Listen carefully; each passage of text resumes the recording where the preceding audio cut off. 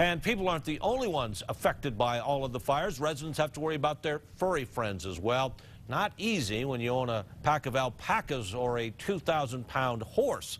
But the Santa Fe Equestrian Center has taken in 210 animals since Sunday night. Not only are they taking every animal you can think of, they're caring for, feeding, and exercising these animals all for free. The 87-acre facility that's actually owned by Los Alamos National Bank. And the facility says they never thought about turning anyone away. This is a community. Part of the community is the animals. It's the family. It's taking care of people.